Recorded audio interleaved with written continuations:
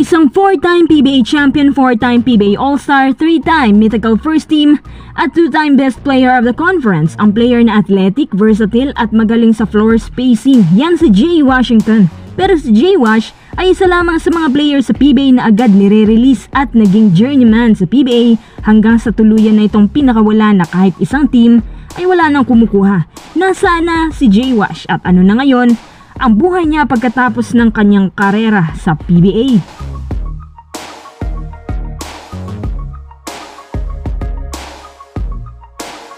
Pero bago tayo magpatuloy, kung nais susuportahan ang aking channel, just click subscribe and share. Si Anthony J. Washington ay isang Phil-Am na pinanganak sa Zambales pero doon lumaki sa Amerika. Nag-high school siya sa Osborne at nag-transfer naman sa New York Master School. Siya ay nagkolehiyo naman sa Eckerd College, Tritons mula 2001 hanggang 2004. Para hasain ang kanyang talento, siya ay lumahok sa LA Summer League. Alam niyo ba mga kuys, nang siya nasa kolehiyo, hindi bumababa sa 20 points per game ang average niya. Samahan mo pa yan ng 5.5 rebounds per game. Sa height niyang 6'7", siya ang ideal forward at center. 2005 bago pumasok sa PBA, siya naman ay naglaro sa PBL at sila ay nagkampiyon sa Unity Cup at siya rin ang Finals MVP.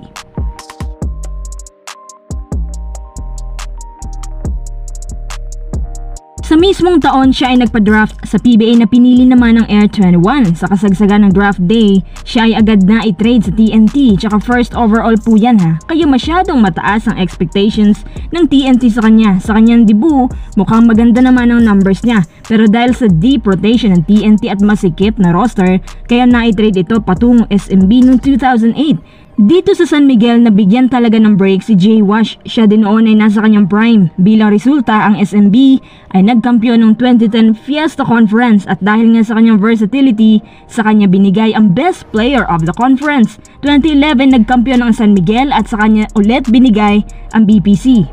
Malinaw na kapag nabibigyan lang ng playing time, malaki talaga ang maitutulong ni Jay Wash.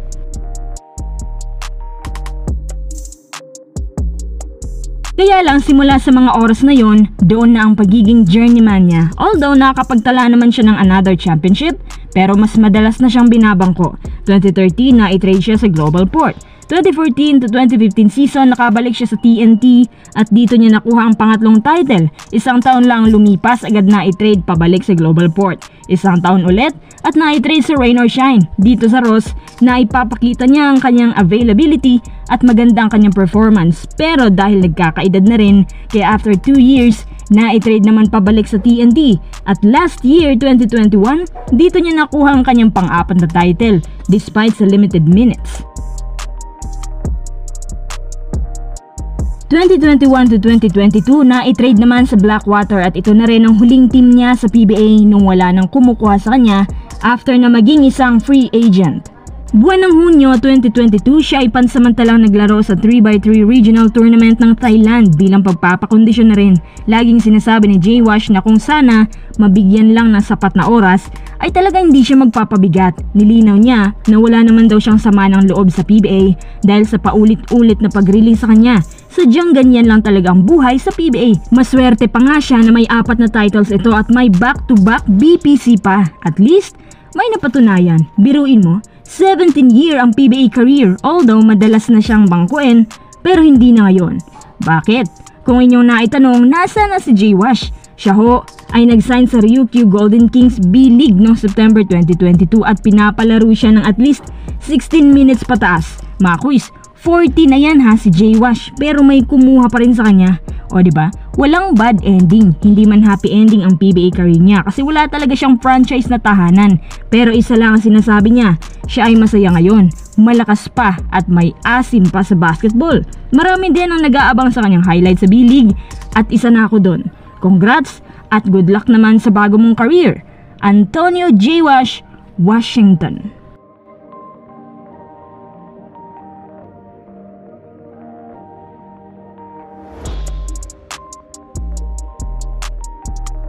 Okay mga kuys, hanggang dito na lang tayo. Salamat po sa panonood. Stay tuned para sa inyong shoutout.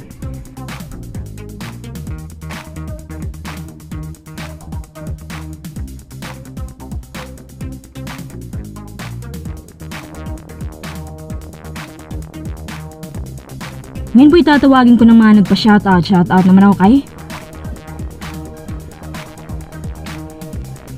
Tio Dilandingin,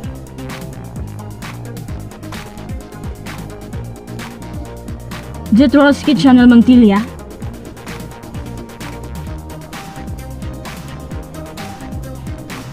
Kad sa Kinudukusin,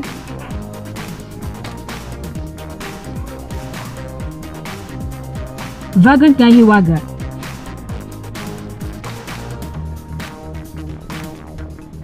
Ruel Bernados,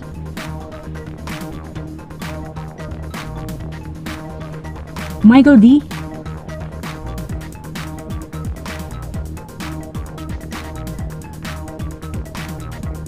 Ruel Abeliar,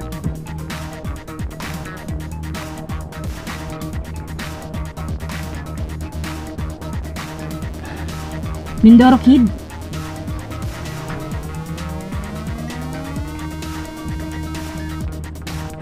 Oscar Jr. Kane,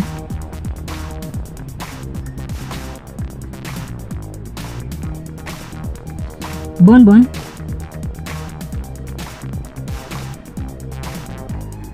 James Daniel Dorado,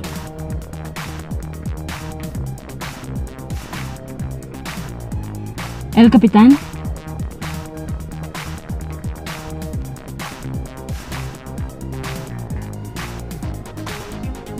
Bunso ako,